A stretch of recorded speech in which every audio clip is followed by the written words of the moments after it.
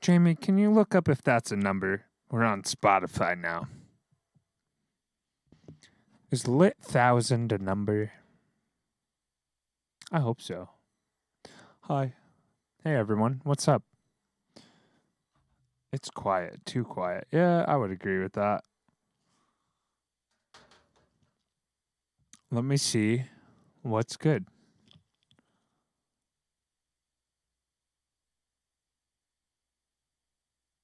Okay. I'm still loading the live stream just to make sure. Okay, it sounds fine. Yo, what's up, everyone? I'm definitely going to check the track level later, but as long as the click is not in the stream, I think we're good. What was I going to do? Oh, there's a bunch of stuff I wanted to do today. But first, let me say what's up to everyone and make sure that the chat is in front of stuff. The first order of business is, let me check and make sure I have this thing. I put it on Streamable, so I don't know if it's still available. Let's find out. Oh, that's the video of me worshiping cat gods. Okay, hang on.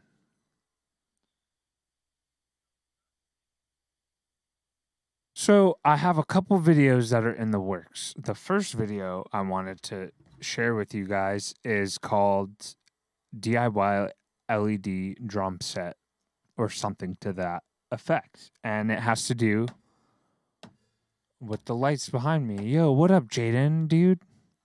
Thanks for being here. I was just about to unveil the stuff that I was going to talk about. So the first video that I am working on is about this thing, which is the LED triggered lights and drums. Yo, Senor Taco Boy, what's good? And anxiety. What's up? What's up? What's up? Thank you guys for being here. I appreciate you letting me know you're here in the chat. If anyone else is here, thanks for tuning in. I was going to continue to say the first video was that. The second video was, what's up, James? Thanks for being here. The second part is how to drive stick. So, yeah, drumsticks. Boo, right? This is the worst pun of all time. But the channel's called Stick With It. I figured why not learn how to drive stick? And I'm going to play you a clip of this. It's the intro to the upcoming video. And when I post this later, I'll put the clip that I'm playing for you guys in the video so that you can see it too. Okay. So driving stick is as easy as 1, 2, 3, 4, 5. My day reverse, is great, Senor Taco Boy. clutch, Thanks for being here, dude. And you can't forget this. So driving is easy as 1, 2, 3. Sorry, he says driving So stick. driving stick is as easy as 1, 2, 3, 4, 5. Reverse, clutch, and you can't forget this gas and a pedal at the brake, steering wheel too, and all the other regular stuff in a car too.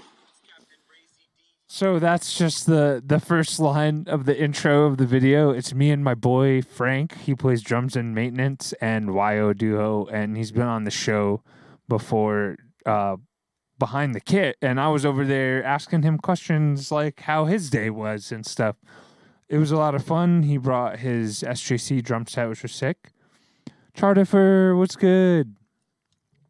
Frank is a really creative drummer that comes up with the parts that you would never expect to see in a song, like chokes at random parts, bells on like an upbeat and stuff like that. It's pretty interesting to see him play live and put his own unique like live spin onto stuff too.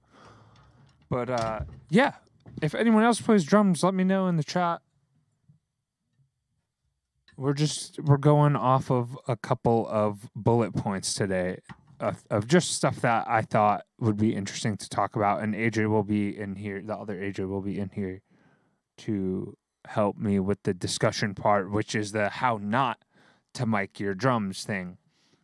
But yeah, I'm trying to create this community for drummers who want to learn and just grow, and people, not just drummers, really, anyone who's interested in learning other things or sees the value in learning something different because it'll help you do what you do better. I think that's a better way to describe who this is for, because we're learning all sorts of stuff. We're learning how to drive stick. I would definitely like to challenge myself to do a lot of other things that are outside of my comfort zone.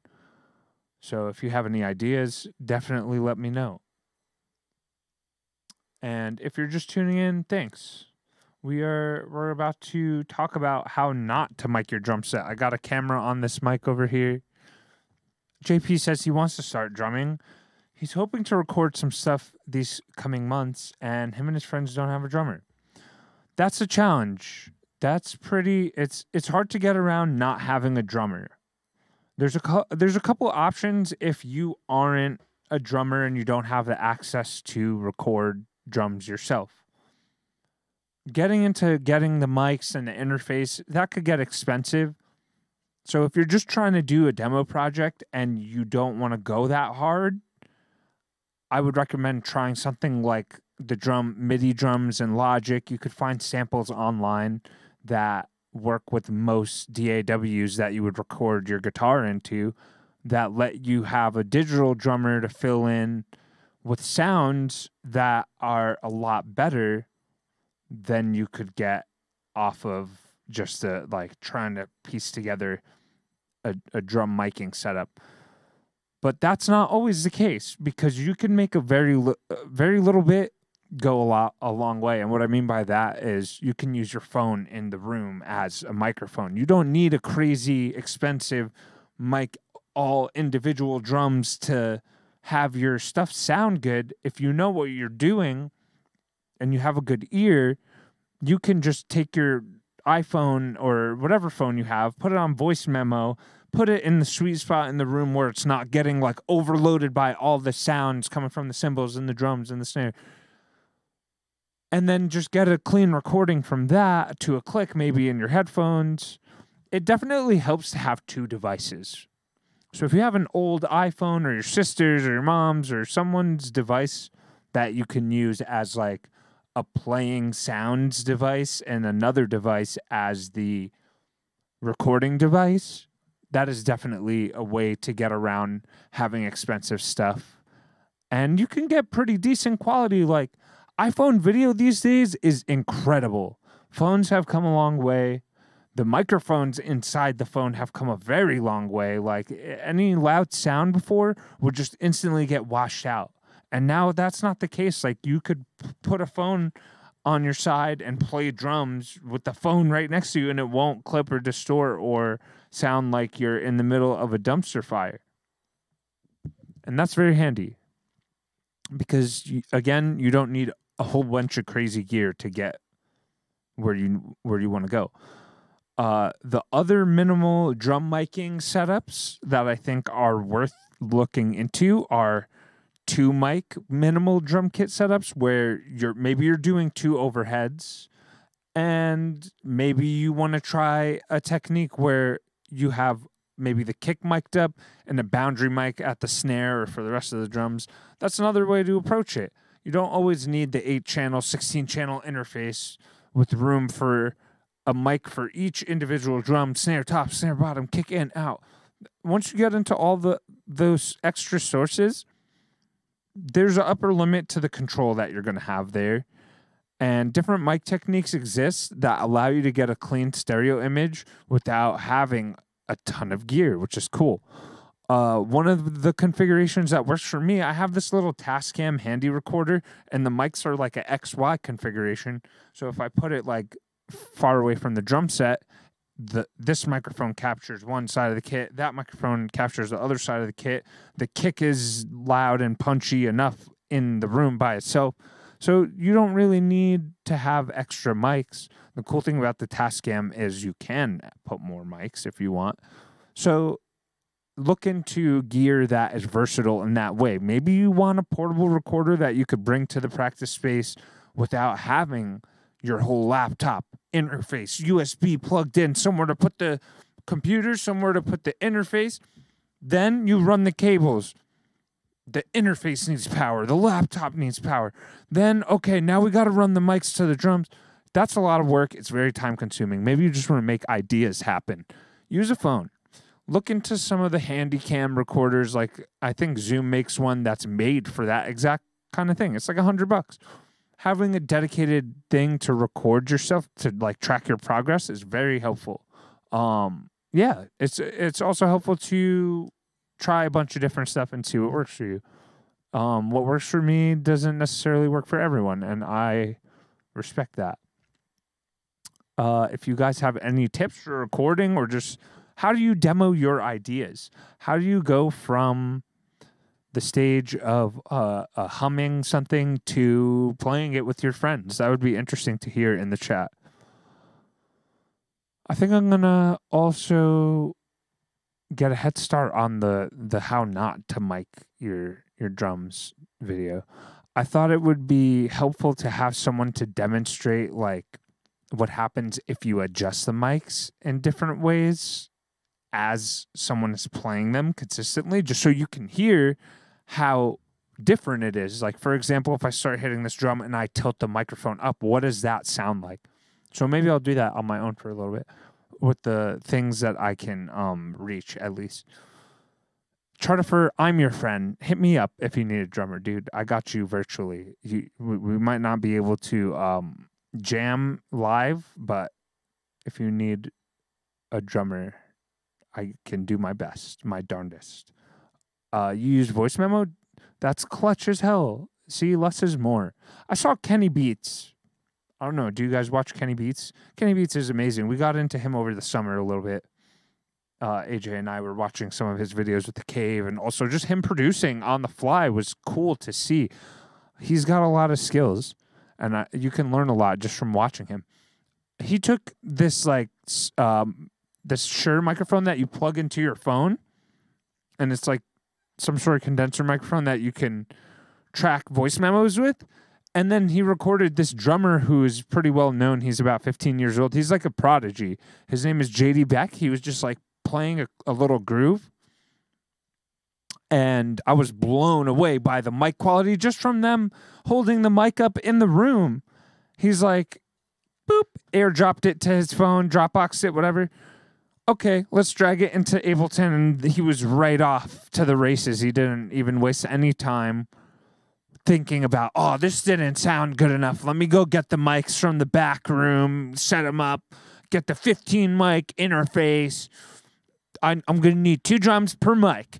One on the top, one. No, we don't need to get into it, Kenny Beats. We just use our iPhone. You don't have to go that hard. Imagine, though, he just like stopped everything and he told them, no, we're setting up all the gear for this now. It's not good enough.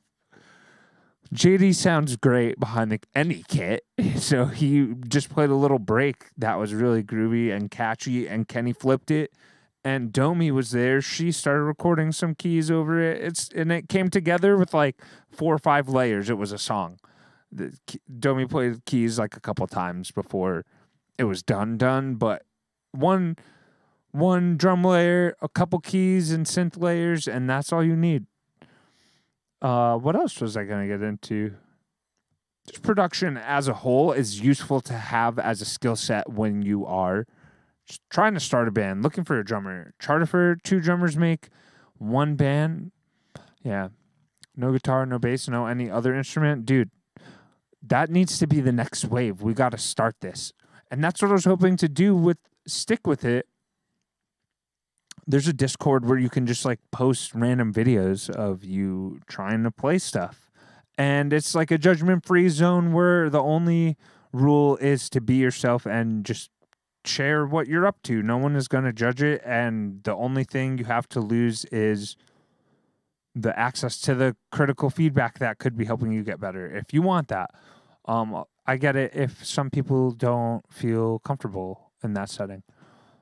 So don't feel bad if that's not you. You could also just go in there and ask questions. Maybe you're in the market for a new kit or something, or a new snare or new sticks. Like, there's homies in there who will give you the lowdown on what they use, and it's not like a big head type of spot for people.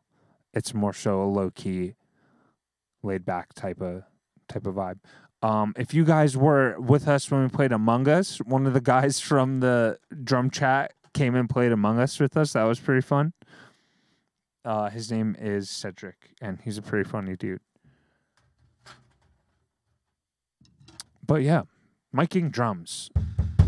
There's probably 10 million different things that you could do right to mic drums, and about 10 million more things that you could do wrong when miking drums.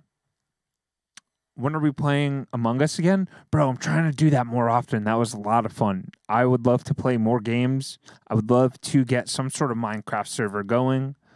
And maybe we'll talk more. If you're in the Shakeout Discord, let us know if you're into gaming. And we will definitely try to schedule more events like that. Yeah, let us know. What other games do you play? I play COD. I played Fortnite for a while. I got shit for that, but whatever.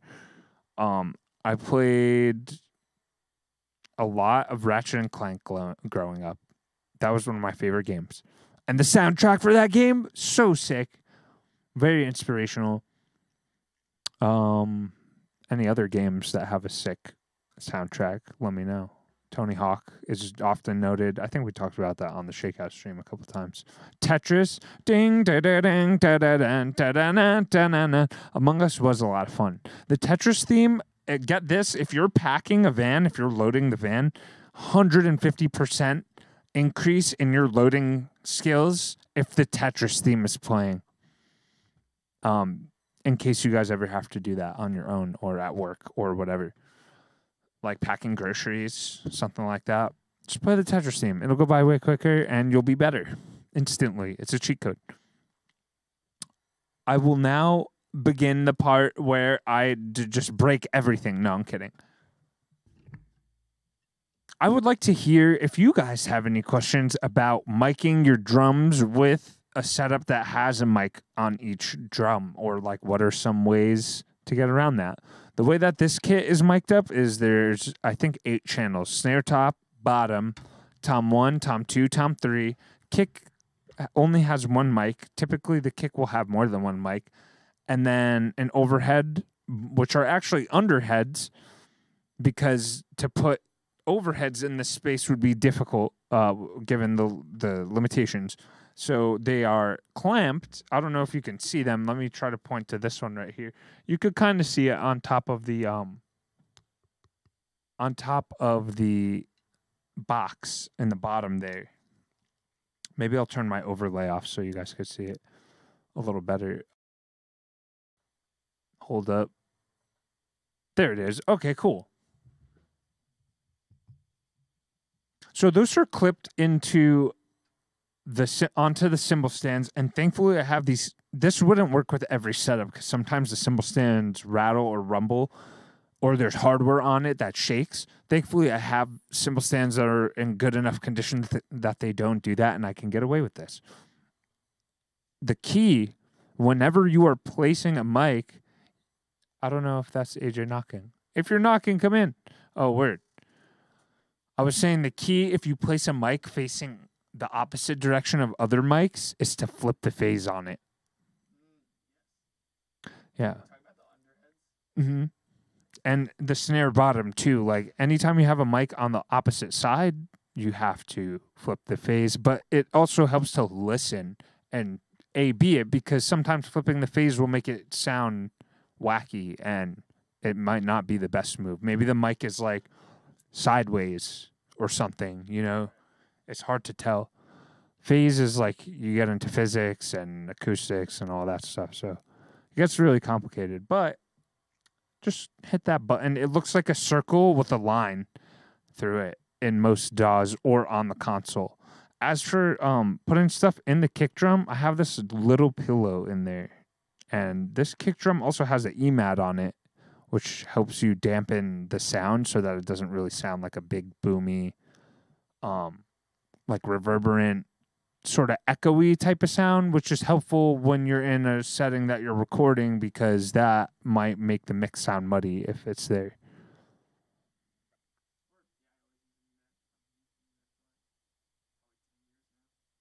Have you ever tried anything else? I've messed with. I never had a super kick on my own drum, but I know Donald really likes super kick. Does that thing need to be on? Because I don't hear you in my headset. Thanks, Charterfer.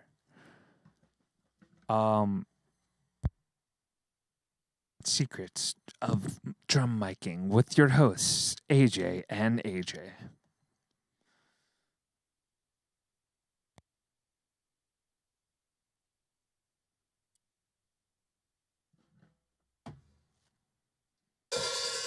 Yeah. Okay. Sorry. You ever notice the gear is slower when it's cold? Yeah. Sometimes this thing takes a minute to load when it's frozen. That happened my thing this morning too when I moved it into there. It was like taking a minute. No, but I was saying I always use an EMAD.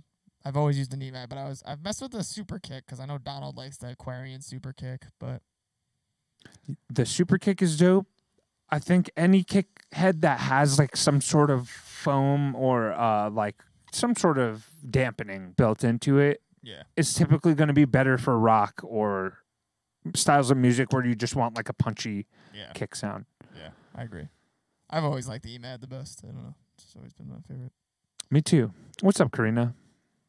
Yo, what up? Charter, how often do I retune my drums? Dude, I'm so bad when it comes to that. I just want to play most of the time. So unless I set aside the time to like sit there, take every drum off and retune it, they just kind of live the way that they are. And I'll tune up like the lug that's closest to me to kind of touch it up. You hit there a lot. And yeah, these drums are pretty nice because they're not like greased up to the point where the lugs come out on their own just from playing it. Right. So unless the temperature changes like it did down here with the winter, they pretty much kind of stay in the right tuning. And I think it's because they're so old that the lugs are just like they're broken in, you know? Yeah, that makes sense. And my snare, I used to have that pork pie.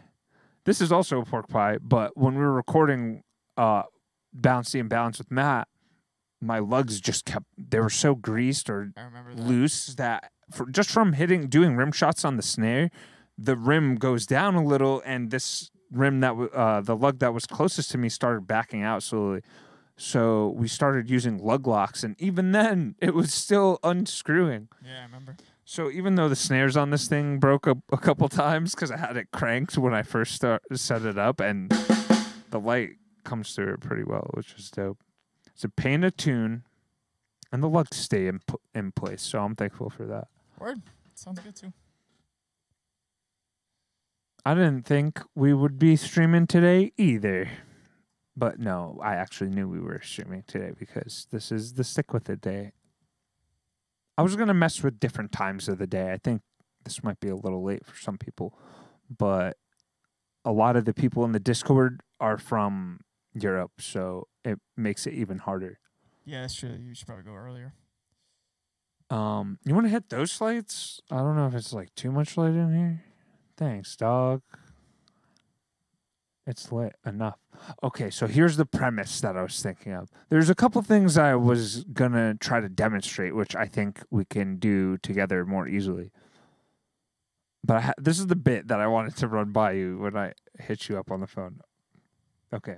I need you to pretend that you've been in a coma for however long, and you never got to learn anything that you know about drums or microphones or miking a kit, recording, that sort of thing. Okay, so this is the scene. It's 2:15 a.m. on a Thursday night, and you just woke up. Or technically Friday morning. My bad, Friday morning. Yeah. That's like at midnight when you're like, what time do we need to do that thing tomorrow? And someone's like, don't you mean today? You ever have that person? Yeah. Yes. The technically guy. Technically. I've been that guy too. So yeah, I've definitely been that guy too. I just did that to you pretty much. But anyway. Yeah, you did. It's cool. We're lucky you're an insomniac. Yeah. Otherwise, it'd probably be impossible to stream at the same time that you're awake during the like normal day. Back to what we were talking about, the whole coma thing. It's 2:15 on a Thursday, and you just woke up from the coma, and now we are here. And the first thing I do, drums. That's the scene. Oh, sweet. Is it Death Dad Gaming? That's a dope name. We got a question about drums. How do you lessen cymbals coming through your tom and snare mics? That's a great question. Would you like it to have a go at this? I mean, I would say that the main thing you could do, besides just make sure that the mics are pointed away from the cymbals, is you can just gate the drums in post. So once you get into your DAW, your whatever program you're using, Logic, Ableton, Pro Tools, whatever it is you're using, you can just gate the drums, and you can cut out all the high end and just gate the cymbals out. Or I've done this a bunch too, where with the toms, you cut out everything that isn't a tom hit. You just like literally go into the takes after you record, and but you can't do that live, so you got to just put a gate. I would say a gate is the move live, but are these toms gated? They are probably, right? I think I need to gate them harder because I was watching my friend mix on a gig that I did, I think, last month, and he gated the toms way harder than I have them gated. But just to add to what you're saying about like the direction of the mics, each mic has this thing called a pickup pattern, and some of the mics are very directional, which means they'll only pick up stuff that's right in front of it. Other mics have this pattern where it'll pick up everything in the room. So be careful with that and just make sure you're using the right mics for the right things. Or if you have certain mics, they'll have one side of it that if it's facing up, like you can't really tell because it's symmetrical. Mm-hmm. So again, I guess the directionality of the mics is important. The key, I think, with directional mics is the point directly behind the mic is called the null, because that's where you don't get any sound into the microphone. It picks up the most from the front, and then as you go around the side, it's less and less and less and less until you get to the back. So with something like the snare mic, a good key would be, a good trick would be to make sure the back is facing the cymbal. Exactly. Or for instance, with the crash, when you're miking the tom, here I have the splash here, so I can't really get it. It's right next. It's going to get a little splash in there no matter what. Yeah, so that's also another trick you can use if you're specifically tracking and you're not trying to be comfortable. Sometimes engineers will tell the drummer to elevate the cymbal so they're like more isolated on the recording, and some engineers will also say that's stupid because the drummer should just be comfortable. Yeah, we're getting a little technical here. Sorry, Karina. Well, Death Dad, he said he runs front of house, or they said they run front of house. But yeah, if you're running front of house, you just have to, if you can. I don't know what you're using, or who's miking the drums. Who's miking, but besides pointing the mics away from the drums, I mean, all you can do is gate them. But you have to have a gate available to you. So if you're using like a regular old mixer, or I don't know what you're using, but a lot of them don't have a gate on them, but the digital consoles tend to have gates built in. So that's right. A lot of the front of house, I don't know it depends on what you're using to I had 3 major tips for recording drums, and that was part of it, is just like knowing your interface. Like step 1, before you even get into miking stuff, should probably know the thing you're plugging the mics into really well and understand, okay, I want to hear a song and record drums at the same time. How do I plug my headphones in? How do I plug these cables in so that I can do that? And don't just jump right into the recording part, because then that gets really frustrating and the whole session can like fall apart. Yeah. But if you're doing front of house, you probably know how to like bust your voice to different monitors. Oh, sweet. That's what we use too. Yeah. That's what we're going through right now. The X32 is sick. Yeah, there's gates all in that. You just throw a gate on your toms. And I think the trick with the gate is not to be scared to crank that thing, because I think if you look at the graph on here, on the gate thing, I have it like down here. Oh yeah, there's a drum thrown in there. So the gate thing is a square, and I have the gate starting like the threshold here, but it can be way further up. So don't be afraid to increase the threshold to say like minus 30 dB, because once they hit the tom, that's definitely coming through. You know, that's loud enough to break through the gate. I guess we should explain that a gate is a thing that will cut out all the sound up to a certain level, and as soon as it goes past that level of loudness, the gate will open and you can hear the sound. And the way that works is really crazy. It's kind of amazing that we have that sort of ability. But it's super helpful for that exact scenario. Maybe you don't want the cymbals or the snare in your tom mic. This tom mic is definitely picking up the snare. Like, it's pointed right over here. Oh, the claws? You shouldn't have. Ho, ho, ho. The clauses are here. I don't care. Thanks, man. Dinner. You don't get mic problems with the piano. Is it like a real piano, like an acoustic piano, or is it a electric piano? Because those are really easy to mic up. Electric pianos? I don't know why this thing is just like turned off. Do you usually mic up your electric piano? Like, you just put a mic on the like shitty speaker that's attached to them? Yeah, I do it for the real rawness and the character of the sound. Like, when you mic a piano speaker, you get to really immerse yourself with that instrument. It just sounds better through the speaker, bro. Like, when I want to hear a Casio, I want to hear a Casio. If it's a first act or a Yamaha, I want to be able to get that detail in the sound. I got a Williams, bro. Nice, like a Sherwin-Williams. Like, speaking of mics, I was looking at them today. I actually have it at Guitar Center. I saw up in Rich Hill too. Kind of want to get one of those little Shure mics for my phone. I was just talking about that. They make the Shure condenser mics that you can plug right into your iPhone. It literally has just a lightning port on it. And it's just, I was watching demos of it, and it's like kind of, like, it's expensive. It's kind of crazy. It's like $150, but it makes the audio on your phone like way, like, you could demo with it if you wanted to, and like, it sounds good, but like, just the amount I film videos on my phone, I'm almost like, yeah, that's worth it. Probably be worth it to get that little condenser guy. The Kenny Beats gives those away all the time. The Shure ones that are Omni. Those are sick. And they also make the one that's an XY pair, which is sick if you're doing like a drum set. But I was saying on the stream earlier, the videos that JD Beck, the drummer, did with Kenny Beats. Yep. Kenny just put his iPhone with that microphone plugged into it, and he used those drums. It was good enough. It sounded awesome too, because he like crunched it, and you know, he did his thing. Those mics are sick, man. I think I want to pick one of those up at some point. Cool. I saw that. Make my TikTok sound better. Yeah, bro. You definitely need to get pristine quality TikToks. Actually, I have a Rode one that's like goes into the headphone jack. Oh, yeah. And I use that just for when you're talking at it. It picks up your mic, your voice way better. To Karina, I would say, sorry to just like completely cut away from our conversation.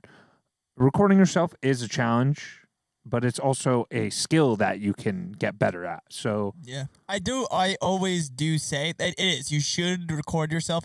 I think that when you record yourself as a musician playing at all, getting to actually hear yourself back is what helps you improve. Like, there's so many times where I'm like, oh, I think I was really good, and then I record something and I listen back and I was like, oh, that was not as good as I thought it was. That could be better, and then it helps you improve. But I also will say that if you're recording a something like, I don't know, like we're about to do an EP, right? I always definitely prefer having that extra, especially for vocals, like having that extra person to just like reassure that it's okay. Because you'll get inside your head.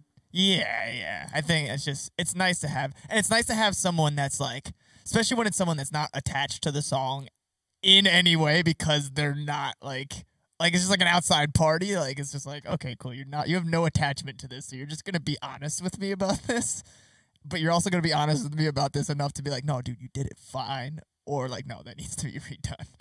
There's that little voice in the back of your musician brain that's like, that wasn't good enough sometimes. And you could spend all day doing one word if you let that voice get too loud, you know? Like, oh, that didn't sound right. Oh, that didn't sound right. Take.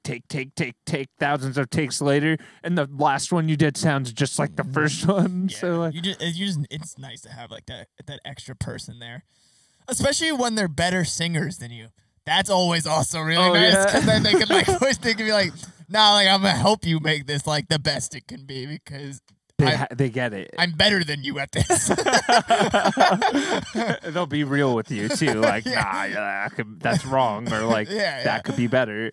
It helps the move along part too, because you don't have to question. You just know if it's good or bad and needs to be redone. And that same goes with drama. Same goes with anything. Like I feel like they could just be like when you have someone that's like just knows what they're doing and like can just guide you along. It is nice. Like it's nice to record yourself. It's a good skill to have. You should definitely do it. But it is also very nice to have the outside person to give you feedback that isn't your own brain sometimes. Yeah, and you don't always have to record to post stuff. I think that recording is a great tool for just like listening to your playing and improving off 100%. Of what you hear, the dissonance between what you hear and what you think you should hear. Yeah, no, it helps you improve no matter see what your you're weaknesses, playing. Right? Yeah, no matter what you play. And then hopefully you'll get comfortable enough to the point where you're just like, okay, I'm gonna show people what I've been working on.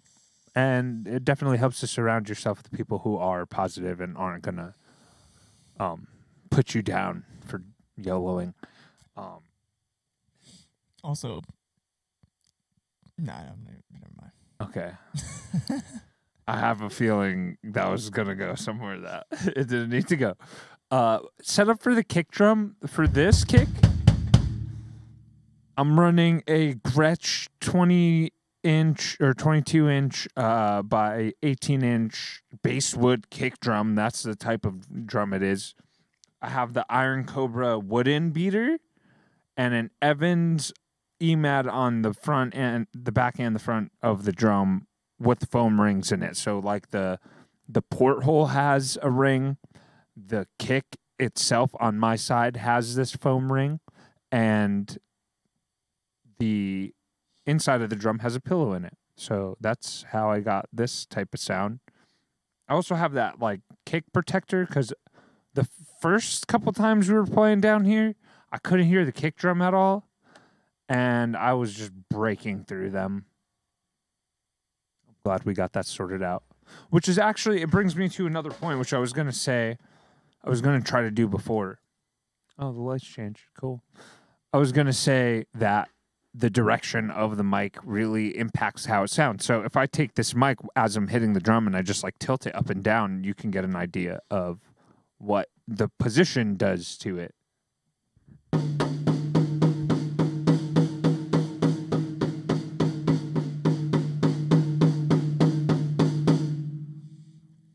So hopefully that gives you an idea of the range of the tones that you could get from just how the mic is positioned. And maybe you're trying to be artistic and you want your toms to sound like they're in a big room, so you point your mics to the sky. There's no real like correct way to do it, but if you're trying to get the most control over each microphone and each sound of the drum, which is typically why you would have so many mics on the drum set, it makes sense to have a consistent way of doing it across each drum so that they all have a similar tone. And using your ear definitely helps to develop what sounds good and what doesn't sound good. I like to point some people will point the mic right into the center of the drum, but I find that gives you a lot of bleed. So I usually go like 2 inches away from the rim into the drum. If the tom... Same on the snare? Snare, no. Snare, I go right to the center because there's no bleed to like... Yeah, no, that's what I was thinking too. Yeah. I figured. The mic can totally affect the tone of the drum. Like this drum set with a different set of mics will sound like a completely different drum set. Yeah. Oh, yeah, 100%. Yeah. Do you remember recording when someone had like the mic hookup where it was just like, yo, these are sick. These mics are sick. Like that kind of vibe to it. For drums? Mm-hmm. Yeah, I mean, I think the room can affect it too, for sure. Like, we're in a friggin' small box of a room right now with brick walls and a lot of padding, so the drums are just generally going to be pretty dead where we are. Yeah. But I think the room can have a lot to do with it. I know, like, I always like recording drums at the, Small room. Nah, small room was small too. Yeah. Small room. I was going to say, Mercy. Sam's studio is that was a nice spot. His room is nice. That's like a nice, bigger, more open, like boomier sounding room for drums. I feel like that's the one we did the small talk video at, right? Yeah. Jamie, can you pull up the small talk video? Also, what's up, Johnny? What up, Johnny? YO in the house again? We're not playing music tonight. But we're talking about music. We're just talking about music. Yeah. So if you're a music meister, maybe this is a vibe. Band practice was supposed to be 2 hours ago, bro. This is the room we were just talking about, and the drums sound pretty dope in here. Sorry, I meant to do this instead. We did the last American pinup EP we did in this room too. I wonder if the stream is hearing this. Actually, now that I think about it. Let me check real quick. Looks like it. Yeah, I hope so. If you guys can't hear it, let us know. Yeah, YO in the house. This was Artemis V. What? It's an old Artemis, bro. OG Artemis. I want one of those mics. The 7B? I saw that Shure today put out a podcasting mic that looks like the 7B. Oh, yeah. And it's cheaper. It's this thing, MV7. Well, what's the difference? I wonder. Oh, it's USB. It's USB, and it has the same diaphragm as the 7B, so that if you don't want to shell out the extra $50 for the 7B... I think it's $100, dude. I think it's $100 cheaper than the 7B. Oh, so maybe it's not as... I would imagine that just having like this stuff in it will impact the noise and also how much you can gain the mic up. But I don't know. Shure's pretty good with their stuff. Like, let's see. I wonder if you need the... You probably don't need the cloud lifter for this too, either, because it has a USB function. I would imagine, yeah. Like, how would you boost the signal any more than that? It looks like Shure dies it again. Oh, no. They killed someone with this mic. Okay, I'm done. I'm sorry. They just released that? But, yeah, no kidding. It's $400. Yeah, holy dude. Shit.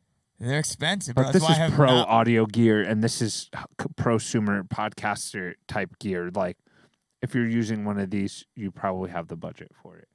Yeah, I've always wanted one, but you have to buy. It's because it sucks because you have to buy that $400 mic and the cloud lifter, which is $150. It's a $550 investment for a microphone, which is like crazy. It's just expensive. When this microphone was $100, the one I'm talking into, the one you're talking into is $100. $100, yeah, like just for the staple. That's $550 just to make the thing work. That's why I haven't bought one, even though I love that mic. It's just. This is some dough, man. And we're still trying to figure out all this other stuff that we're doing too. So like, yeah, I would look into that podcasting. I might see with some reviews. I would love to see a video. I bet you there's a YouTube video of someone talking back and forth between that and the SM7B. You want to check that out? I would be curious to see what that kind of thing would be, because if it's close enough, I'd buy that just so you don't have to get the cloud lifter and you could just USB it. That's sick. Yeah, you don't need an interface to record. Scuzzy, what's good? JP and Karina, thanks for letting us know you could hear it. Thank you, Johnny, for chilling with us. Let's see what that thing said. Maybe there's like a AB. I bet you there's a comparison. There's got to be one if it's been out for a few weeks at least by now. Yeah, it's like the first thing that showed up as soon as you typed that. Oh, really? Yeah. Or see if we could find a video. Oh, sweet. Sweetwater did one. Oh, nice. Today we're let me put it back on screen cap. Podcasting, broadcast, and streaming. Let's get started. Are you a podcast meister? Do you need the best podcasting mic of all time? It's got a volume. Oh, so the volume's right on the mic. The gain? Oh, yeah. The volume control. You could also plug your headphones into it and hear whatever the other person's saying. And of course, you can use it in your recording studio as well. But it really shines the way you're hearing it today on a voice. And what you're hearing is the USB output. We've also got the XLR connected just for monitoring purposes with our cameras. The MV7 is a large diaphragm dynamic microphone that incorporates incredible It does both technology outputs at to the allow same you to time. That's speak directly dope. with your Mac or Windows computer or iOS or Android device. The free Motive It works with mobile, too? That's kind of a game changer. You can also Oh, I would control it get that using instead of the download. other little guy, dude. First for a microphone, to my knowledge. Even though the little guy's kind of dope still, too, because you can bring it Yeah, everywhere. you can take it wherever. Bright to match the response. You might not want to go into public and throw that in front of someone's face. Oh, it's got- compressor and limiter processors Damn. to control dynamics and prevent clipping. It's got a lot of features. I think that all these companies that produce the gear are starting to catch up with. Wait, hold on, go back. Let's hear this part. This is what. Oh, my bad. Let's hear the back and forth. This is the new Shure MV7 podcast microphone. This is the Shure SM7B Studio Standard broadcast microphone. Wow. Wait, go back. This is the Shure SM7B It's a little crisper. Studio Standard broadcast microphone. MV7 test 1, 2, 3, 4. SM7B test 1, 2, 3, 4. I hope you've enjoyed this look at the Shure MV7. It's pretty close. Inspired by the I don't know if Is it $200 close? Is it $100 It's plus the $150. plus the cloud lifter close, or is it? Which is actually $300 more. Yeah, Is it? I would say it's. I would buy that. I would buy that podcasting mic, especially the USB function's nice, dude. If you don't that's have so convenient to if have. you don't have if you could go podcast anywhere and you don't have to bring an interface and all the gear, it's just like, oh, I'm just gonna bring my phone and that. Because you said it works with your phone. It's just like, I'm going to bring my phone and that's how I'm going to record my podcast into my voice memo app or straight into Anchor or whatever you use to. Yeah, You- or you if could you just- have two of them, you get a little USB hub for your phone because they make those now. And then you plug And to that's all you need to bring. No computer, phone and no that. extra shit. Like maybe you need an app that will let you control the recording of two different mics, I guess. I think, you But know, I think you could do that naturally, like you could internally. I think you could do it in GarageBand on your phone. Nice. If you have an iPhone, or you can do it. Anchor is the app that I use to. That's what I use to upload my podcasts. But you can record right into Anchor too. Like you That's could sick. straight up you could get the Anchor app and record straight into it, and then hit send out, and it sends it out to all the podcasting things like all in one app. That's amazing, dude. We've Yeah, come a real long way with those types of apps. That mic looks sick. I kind of want one. Yeah, right? We have the gear thirst right now. The guy did sound a lot like the Bop It guy. Twist it. You never seen Mitch Gallagher, bro? It's my Pull boy- it. My boy Mitch Gallagher from Sweetwater. He does all those videos. He does like a lot of. Oh, yeah. He's like a Sweetwater celebrity. Oh, she said. Yeah. Sounds like the boys of Buffett. All right, so coma. Are we doing the coma thing? What's going? Oh, yeah. I think you already got the bit that I was trying to do. I was going to say, okay, and scene, go. And then you like asked me a question about. Oh, hey, so we're here to learn right, about all right. miking drums today. all right, so I just came out of a coma, and I'm here to learn about miking drums.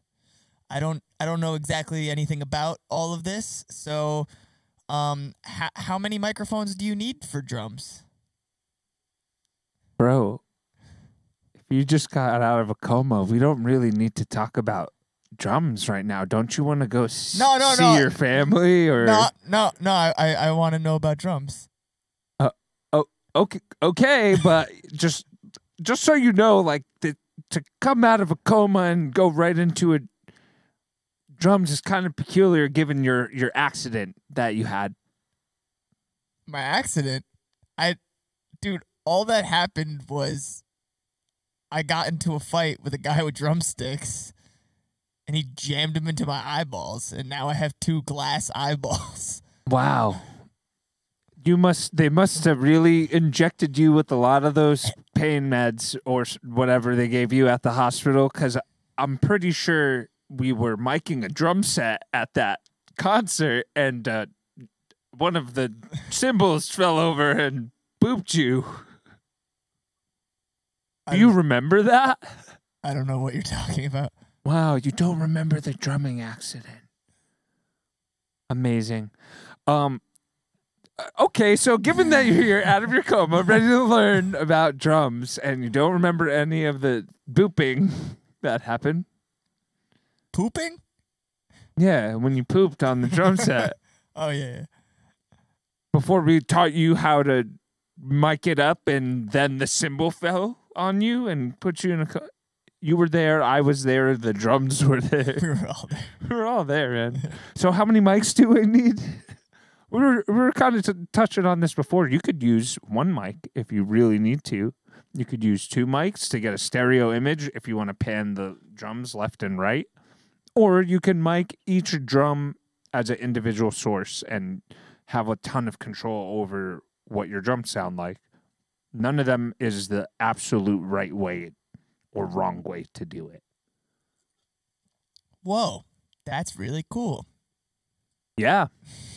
It is pretty cool because you can watch YouTube videos of, or like just look online and see people who have all the crazy, whoa, we have an antivirus. Yes, get rid of the virus. Is there an uncle virus? No. Well, here's my number. No. How many mics would be considered too much, obsessive, or crazy? I don't think there's an upper limit, to be honest. I think there is. I think that if you have the money, you could put as many mics as you want. We did like 13 on Balance the Imbalance. Oh, on our EP, I think there was 13 mics on the drums, if I remember. On a 4-piece kit. Right. One less drum than this. 4-piece kit, I think, because I remember we had kick in, kick out. We had snare top, snare bottom. We had tom. We had 2 overheads. And then there was 2 like further room mics. And then there was the 1 centered room mic. And then there was the 2 room mics behind, I think, too. In the far corner. So like if this was the drum set, picture there being mics that were like in these corners. And in those corners. Yeah. And then one also like really center. far away from the kit, dead center. And then one, I think another layer of mics like even further back than that too, into the room, so that you have a stereo image going all the way to the back of the room, and you get that like rich character that close mics don't really capture. Yeah. And then you had your kick in, you had one inside your kick, you had one outside your kick, 1 mic on each tom, and then 2 on the snare, and then the 2 ones over the head. I don't know if we did a hi-hat mic. I don't remember if we did that either. There was like at least 12 to 14 mics, I would say. I remember 14 for some reason, a little more than 12. I think you were right the first time. Word. Which is amazing for someone who just got out of a coma. 100 mics would still be considered okay and definitely not too many. If you have the money for it, maybe. Also, if you have an interface or some kind of console that will allow you to plug in 100 microphones. I would say any more than 32 microphones for a drum set might be pushing it, because that's just like how the numbers work in eights, like eights of channels. 32 is really expensive, like per channel. That's a lot of money. But some studios have even more. Some studios have really high ceilings, and they'll stick a microphone permanently in the top of the ceiling pointed at the wall so it can capture the reflections of the drum set as it bounces off the weird shape of the ceiling. And some studios are known for that specific like character that they can give to the drums, because they got a weird ass ceiling that sounds cool when you point a mic at it. You could go pretty wild. I remember hearing also about this engineer. I forget what band it was. I should probably know. He took 257s, like the normal snare mic, and put them in water, like buckets of water, outside of the drums as a stereo pair for some artistic reason. But the character that you get from doing something weird and wacky like that, you can't really reproduce it unless you put the microphones into a bucket of water for whatever reason. Word. That's weird. I wish I had the money to ruin microphones like that. Oy. Mitch the goat. Mitch the goatiger. Mitch the Goatiger. Mitch Gallagher the goat. Mitch goat to I don't know, whatever. Mitch Goatiger. I had another idea for this stream, which would be to do the Groove Scribe thing and have the chat help us with coming up with the groove. Oh, nice. So I guess we could give that a shot, but I don't want to like really put anyone on the spot right now. I guess we could come up with the groove. Okay. Or I could just throw this out to the chat and be like, chat, give us a letter, R or L. Groove Scribe. Oh, is this a website? That's what I love about it is I can just copy this link to this website. I'll show you guys over here on the screen cap thing. But I use this website. I've been using it more recently. I used to use Guitar Pro a lot. Excuse me. This White Claws be hitting different. Yeah, that's it. Heat in them.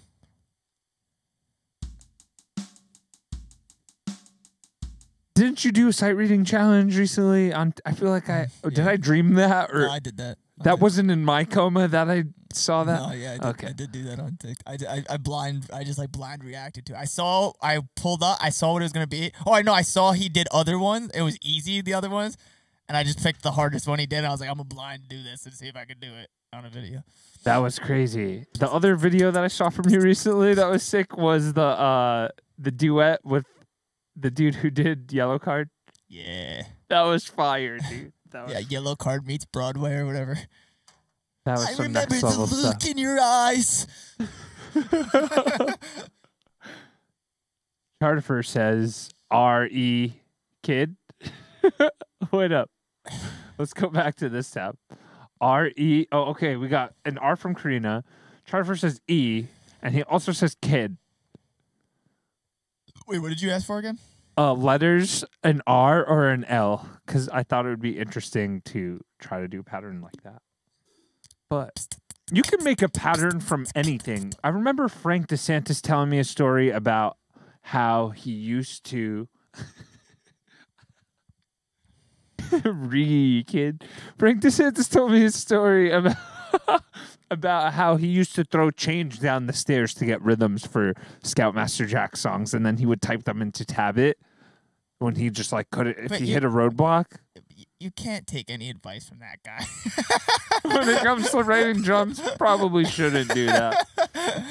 Now, he is really obsessive about everything being like he likes things to be like dude, I've seen him freak out while recording because he didn't plan ahead. I mean, it was his own fault for not he had the time. He was allotted the time. He chose not to. but I've seen him get angry because he didn't have everything exactly dialed into the exact hit that he wanted it to be. He's one of those guys that just really likes to type out, Sit there and know type out part, and note for note. know exactly what he's gonna play on the dot.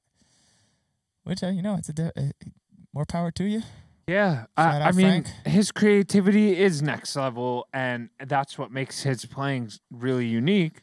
But it could also be a challenge when you're just trying to get through the recording process, and you need to wait for someone to write out note for note what they want to play. I was like that in Nice Shot Kid. I needed to write everything down to play it and feel content with how I was playing. It was really technical, the music though too. That also was a big part of it. It's because just hearing the guitar riffs and the breakdowns that I needed to comp was not enough for me to process it at the music level that I was at or am at. And I can't just hear a guitar part and be like, oh yeah, I'm going to play this technical drum part and sync with that guitar part. That was definitely a challenge with that type of music, and writing it out was the way that I got around it. Yeah, I feel you. Okay, sick. So we got 2 R's and an L. Let's run with it. Let's do right, left as a pattern, which is the opposite of what I'm used to playing, which would be right, left. And I think that leading with the left hand is a good way to push yourself to learn new stuff. So what if we just kept that pattern going all the way around and we found a way to break it up? I'm pretty sure there's a way you can. Right, left, left, right, left, left, right, left. So that's pretty cool because it ends after 8 notes. Right, left, left, right, left, left, right, left. And maybe we can knock one of these out and replace it with the kick drum to keep it interesting. Or maybe we can leave this kick here and take that out. Bam. So it's the same pattern because you usually play the kick drum with your right foot. Yeah, so it's right, left, left, right, left, left, right, left. Are you going for a fill? Is that what we're going for here, or? Yeah, let's do this as something you could play in like a groove and have 2 bar or 2 bar phrase. What if you went? Or a 1 bar phrase of 2/4. Want to do 2? Can we do 2? What if you did 2 hi-hats on the left? Okay. We could also add the toms in if we want.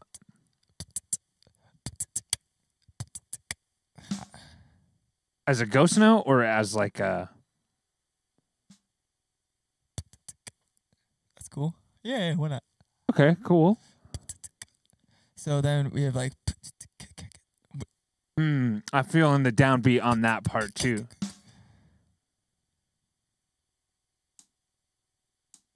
Like that sort of palindrome type thing? Or are you thinking toms or kick? Okay, maybe kick on the right. Okay. And then make the left hi-hat and the right and the other left a hi-hat? I don't know. I think because of the way that I understand that I play drums,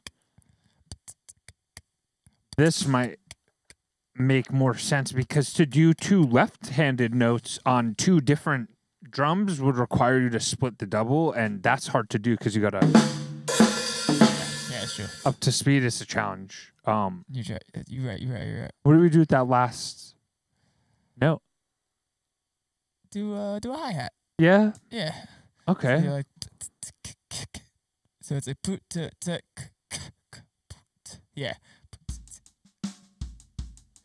That's pretty cool. And if I get the sticking right, let's see what the chat is up to at the same time. I apologize. I was pretty sure I turned off the merch bot before, but I guess he's back in full force. Jackass. How's trying to get Jack Black to guest on our shit? It hasn't gotten any closer. I've been slacking. I forgot about those, honestly. Karina is right. But you know what? We did want RRL and we did it backwards. My bad. Let's just run with it because it's already there. We could also do that other one later. The window is dancing for some reason. Yeah, it is. What is it dancing?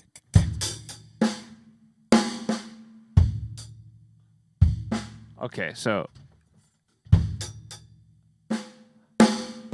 the inverted double is new to me.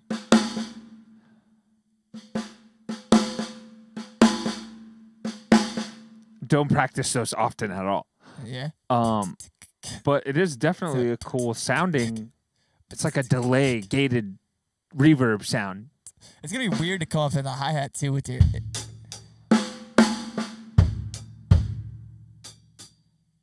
Right, the right, left is the part that.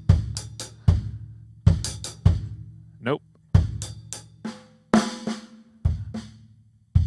Yeah, coming back up to the hi-hat is kind of awkward. It's awkward, yeah. It's doable.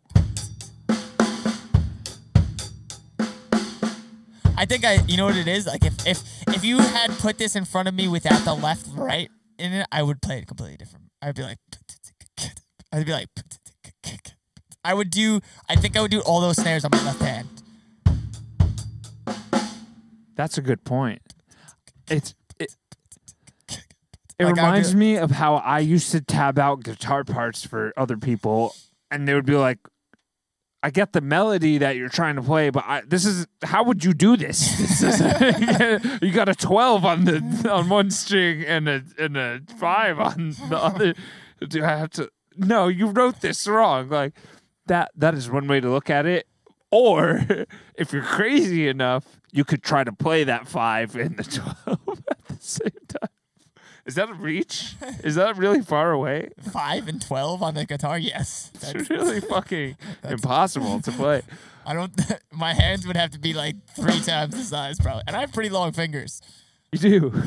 You have an extended reach, and you should probably still need 2 hands. Yeah, I don't think I can. To do it. LLR is still cool. I hope so. I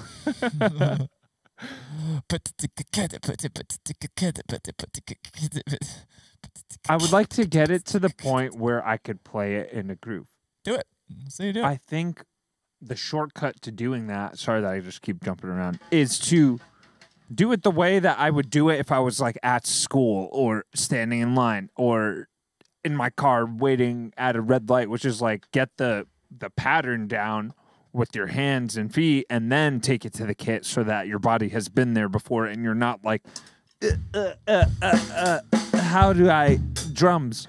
So on my hands and feet it would be kick, left, left, right, right, left. But on the last right, I'm playing a kick. I'm substituting that right, left with a kick. How would you break it down? I always look at every instrument as a muscle memory exercise, and muscle memory just comes from doing something very slow and building the speed. So I would just do it slow. I would sit at the kit and just do it slow. I'd sit there for like 5 minutes and just do that over, like.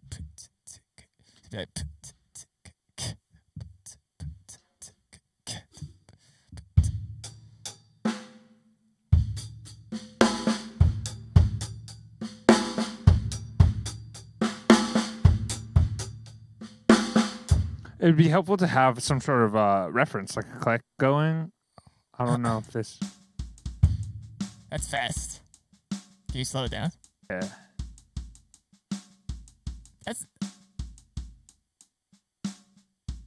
Yeah, like that. Like 50. Yeah.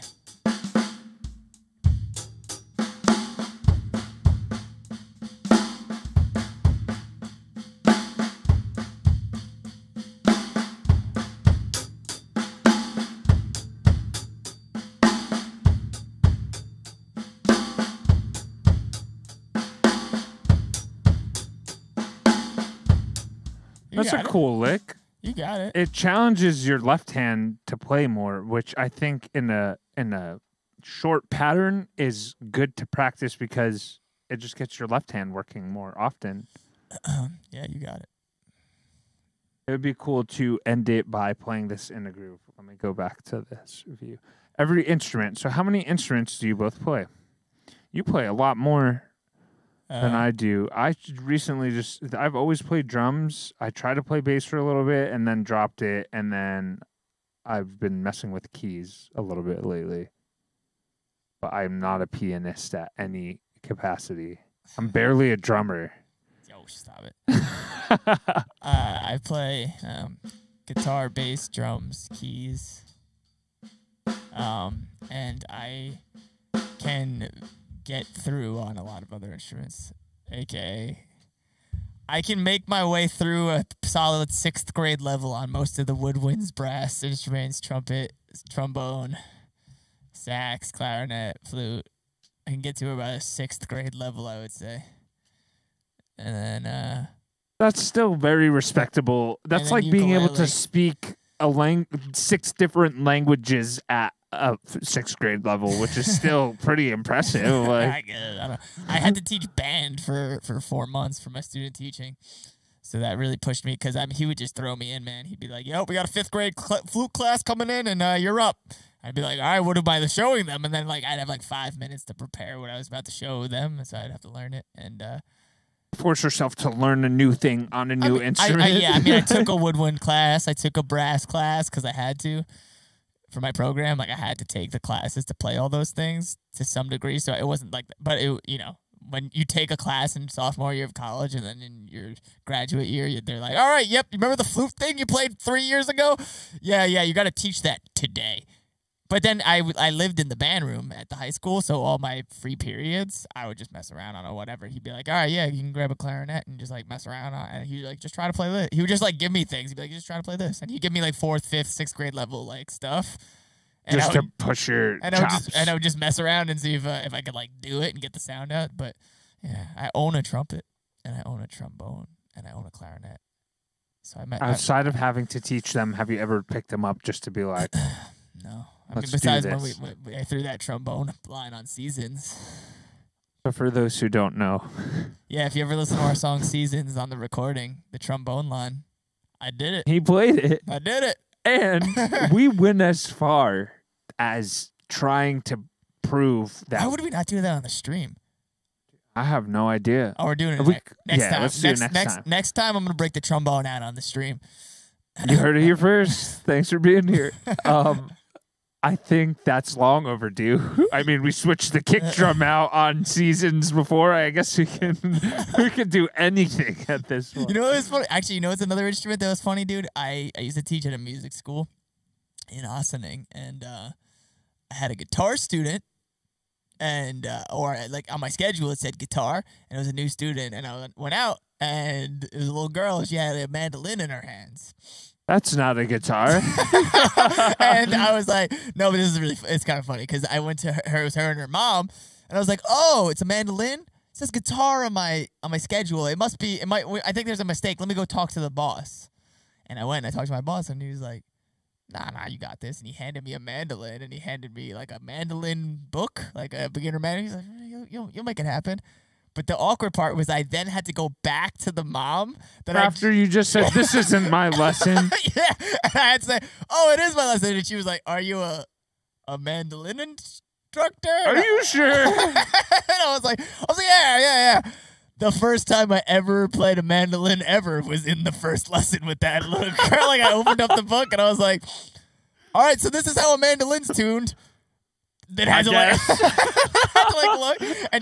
and I taught that girl for like 6 months. But I was always a little bit ahead of her because she didn't know how to do anything. She didn't know how to read music. She didn't know how to do it. So I was always a little ahead of her. But it was kind of funny because I have messed around. I've taught mandolin lessons before, even though I had no idea what I was doing.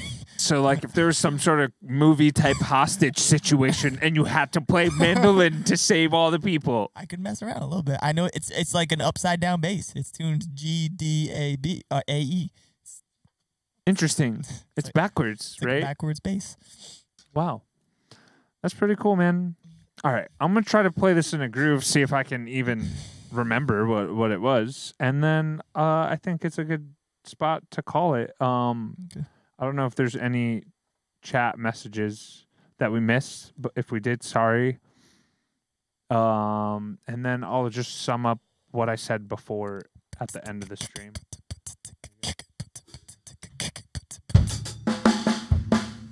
Okay.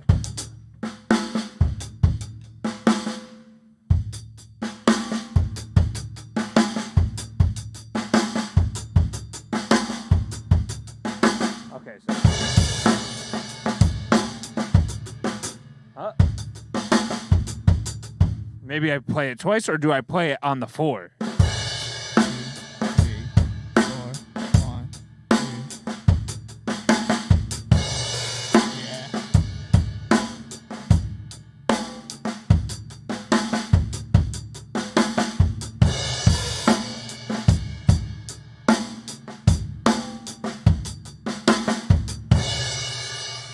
Yeah, you got it, man. Sounds good.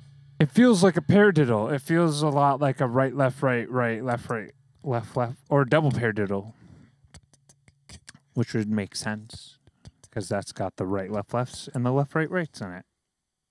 Yeah, that kick to that foot to left hand hi-hat's the part that was fucking me up. I feel that. It was awkward to play, but I see some drummers do that like it's nothing. So maybe it's worth pushing ourselves to learn how to do it. I saw Aaron Aaron Spears, the drummer who got famous for doing Usher's "Caught Up" as like a solo performance. I think that's what he like really blew up off of. I saw him do this as like as to fill in like the space of 1/8 note in the middle of a lick. It came up on my Facebook feed the other day. He was like,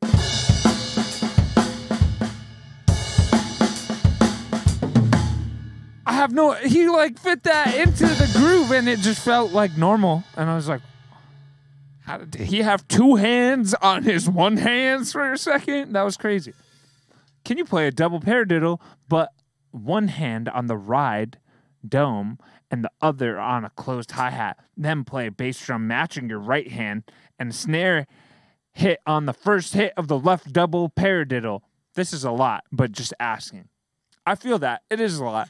I could try to like piece it together from your comment, or what might make more sense is if you go to the Groove Scribe and then like send us, DM us, put it in your Discord, dude. Hop in the Discord if you want, Discord, or message it to us on the next stream, or do it now and I'll learn it now. I was gonna wrap up the stream, but let me see if I can understand. Double paradiddles, right, left, right, left, right, left, left, right, left, left. And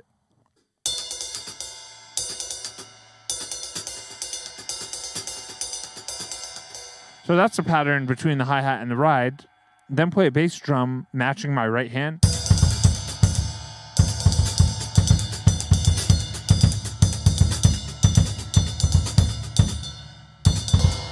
Damn. And then the snare on the first hit of the double.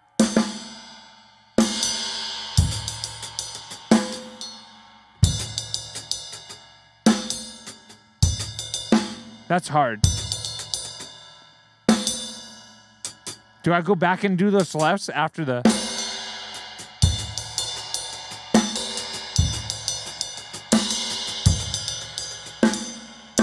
I think you're pretty close.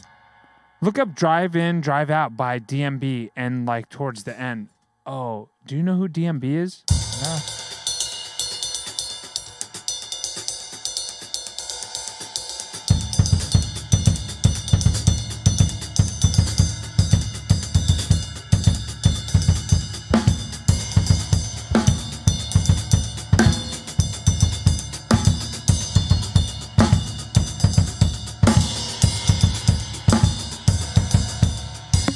Whoa. Sorry.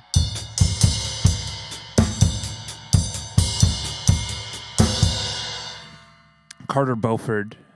He's a maniac. Drummer for Dave Matthews Band. I think he learned by watching other people play drums, and then he was mirroring them with his setup. So he was learning lefty because he's like, oh, he has his setup on that as I'm watching the TV and playing drums to it. And then I think he started taking lessons, and the drummer's like, "What? You got the kit backwards? What are you doing?" And he's like, "Open hand, motherfucker!" No, he started playing open hand because that was the way he learned. And he was just like, "This is more comfortable." Yeah, that makes sense. Dave Grohl learned how to play on pots and pans because he couldn't afford a drum set. But he like by the time he sat at a drum set for the first time, he already knew how to do a lot of beats and shit, but he had only done them on pots and pans, and he made pretend it was a drum set. Like he like set them up like it was a drum set, like he saw on TV, and just like would like learn how to like just hit the pots and pans, and then when he got a drum set, like he kind of knew how to play already. That's pretty impressive to push yourself to learn on nothing. You know, it's a sick video that you should blind react to one of these days. Have you ever seen Dave Grohl play on the Kitty drum set? Oh, I think is this like a SpongeBob or it's a like First one of those Act? like little baby drum set, and dude, my man, can play. He shreds it. You're like, oh, dude, why not? Why not? I mean, we have the power to do that.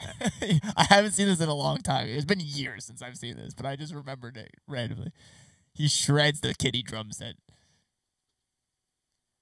Kid's drum set. It came up right here. 14 years ago, bro. Oh my god. Is this it? Yeah, it must be it, I guess. He autographs it. Are you gonna play it? There's a video of him playing it for sure.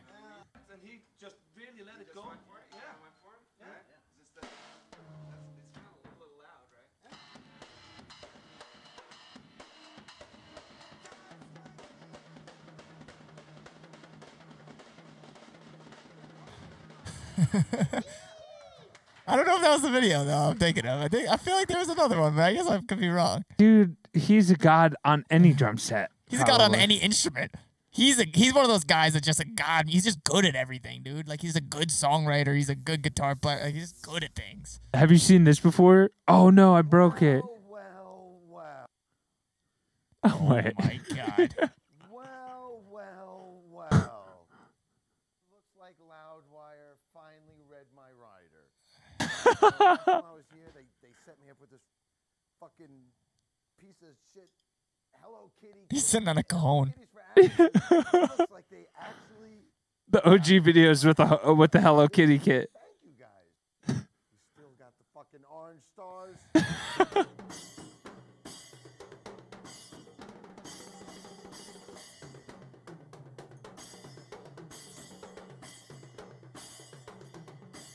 Mike Portnoy is a beast, dude. He's making the Jigglypuff kit sound pretty good. Don't you just hate it when you're playing your Pokemon double bass kit and it moves slightly away from you so you fall on the ground? Dude, did I ever tell you about my first drum kit? What was your first drum kit? Before I got my actual real first drum kit, it just reminded me because of that. My first drum kit was I had an old kick drum from like a 60s like jazz kit that I don't remember how I got, and it had a tom attached to it.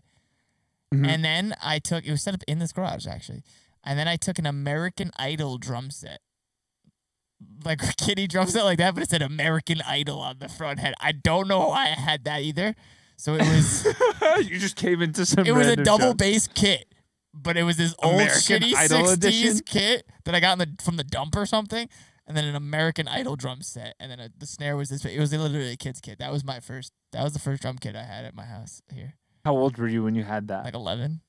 Wow. And then when I was 12, my parents got me like an actual like 5-piece kit for Christmas. And it was funny though because I remember when I got it. I think I told you this story actually, but I remember when I got it and I like that it was set up in the living room for Christmas. Like I got on, I literally sat down, I was just like, because I already like knew, like I had already fucked around, and I also played at John Cepa's house on his drum set a bunch. So, and my parents had never seen. They were like, "You know, play this thing already." Like I was already like, "Why do you think I wanted one?" I was like, "I know how to do it already. I just needed one." Dude, that drum beat, the amen break, is like the first drum beat for so many people. And I think there's a couple of documentaries about how iconic it is. They're like, oh yeah. My first one was just like a nice, like the standard, like. Yeah, I think that was my first thing, but you were playing half of the AC/DC songs on your first go. Yeah. Dude, it's weird. I don't feel like there was no learning curve to it either, for me. Well, there was, but it wasn't on a real drum set. No, it was. I was on John Cepa's drum set, because that's what happened. I would play it on his kit at his house, and I was like, I want one at my house. So I just scrapped together pieces of kids' drum sets to make what I could of a drum set, essentially, just so I had something to hit. I feel that. But I didn't have. But the first time I played was on like his actual, like his grandfather's kit. That's pretty cool. Yeah. I was gonna ask if you ever had that moment of breaking the like coordination gap that a lot of drummers go through breaking the first time they play, which is like your right hand and your left foot are tied together. Did you ever experience that? It's weird. I don't really remember. I don't remember that much. I don't even remember learning it was almost like I feel like I watched him and his dad play, and I was able to kind of just sit down and like do it. Like That's crazy. I had the coordination for it like instantly. I was already a pretty decent. Yeah, that was weird. It was pretty weird. Maybe it's cold. I was already a pretty decent guitar player. Like I don't know if that had anything to do with it. Like I was already kind of musical though. Yeah, but like I kind of just sat down and I was able to just instantly. I could instantly just like hear something and be like, I could copy that. That, you know, like I heard American Idiot and I was like, and I was able to copy it like pretty off the bat. But I was doing that with guitar so much already. You know, like I was already. You had the rhythm down, like the understanding of rhythm down, and you just had to transform it into drums. A different thing, yeah. Movement. But I already like it was song like I would listen. I already knew how to play a bunch of AC/DC songs. I had listened to them so many times, and I was used to listening to a guitar part and teaching it to myself. So listening to a drum part and teaching it to myself kind of came naturally. It was almost like I could do this. That's dope. I had to work my ass off to get over that hump. It was like my body was like not made to play drums at all. It just didn't want to do the part that like I couldn't separate my right hand and my right foot for the longest time, and I really had to sit there and like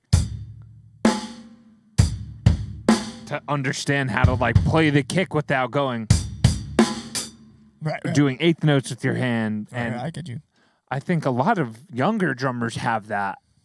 Yeah, I don't remember having that. Like I remember tough moments like learning. So for example, you remember teaching people who did have that problem? Yeah, okay. that 100%. That's having a bunch. But I remember, for example, when I first learned like American Idiot on the drums, and I remember first just learning it like, but the actual kick pattern is.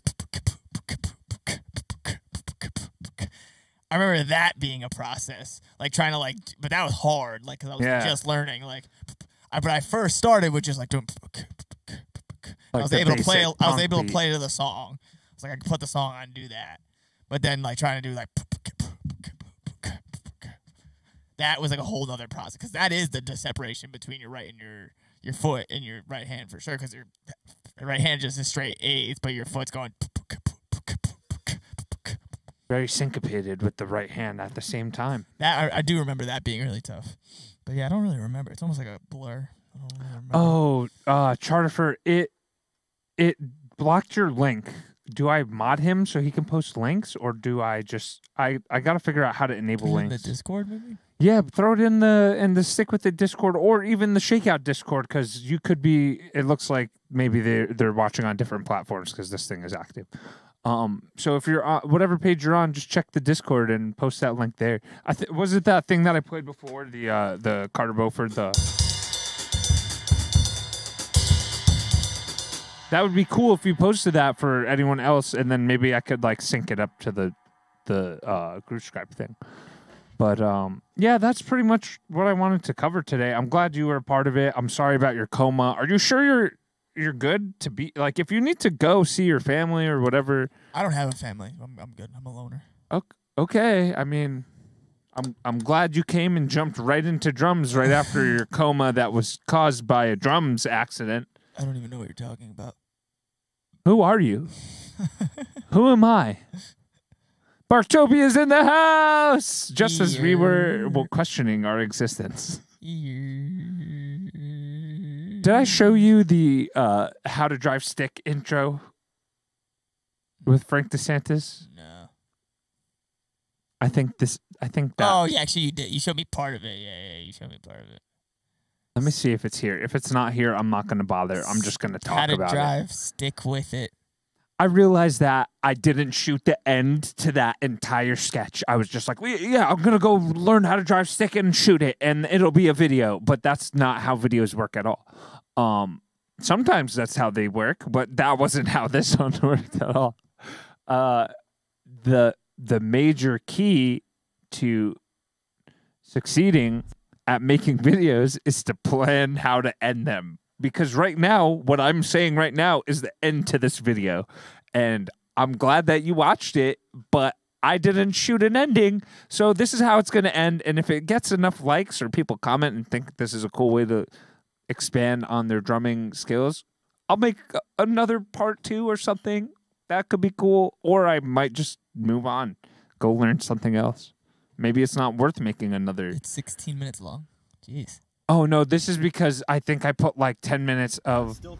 Oh, no, this is 16 minutes long. I need to cut it down further. So I think that's another reason why it would be nice to have some direction from the people who are potentially going to watch it. I'll play the intro for anyone who stuck around to the end, and then we'll end the stream. Thanks for being here, Barktopia. I know you came last minute, but... You know, who doesn't? So, driving stick is as easy as 1, 2, 3. 4, 5, reverse, clutch, and you can't forget there's gas and a pedal, the brake, steering wheel too. Nice touch with the And stick all with the the other t-shirt. regular stuff in a car too. It's Captain Razy D here. We're learning how to drive stick on Stick With It. It's not something you can learn overnight. We're gonna try to pack in as much as we can today, but you know, you're gonna have to stick with it. I'm AJK.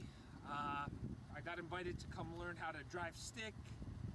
Never seen a car before in my whole life. I actually True. sticks, I'm aware of her drumstick, so this should be interesting. Today you're gonna learn. You're gonna learn to stick with it, and you're gonna need these. Where's this Executive Boulevard? Before we get to the spot, Like by the USPS. Yeah. so hold on to those. Put this around your neck so you don't drop it. We got kicked out of the first spot.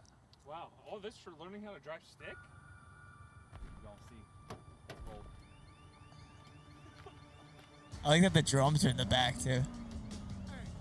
Dude, it's Stick With It. Of course there's got to be drums in it. The car sounds are in the video, in the song, in the background. Which, by the way, I should mute so that we don't get copyright claimed. But, yeah, pretty much. Here's the intro. Hey, what are we gonna do today? You're gonna drive some stick. You're gonna learn how to stick with it. Always put your Okay, and then it goes into the tutorial. This is just a rough cut. Thank you for being here to see the intro to that. And maybe the rest of it will get released online. Nice. Nice try, Barktopia. We see it says Rick Astley Vivo, bro. Yeah, and we have X-ray vision that lets us see through links and understand when they're the Rick Astley link. Some people have this memorized so that they don't get Rick rolled anymore. We're not going that hard though. It's DQ. Is that an O or a Q? It looks like a Q, right? D capital Q lowercase w 4 W 9 W. There's more links and shit now. Do I do it? Yeah, well, it's probably gonna be some Rick roll shit or. You did not.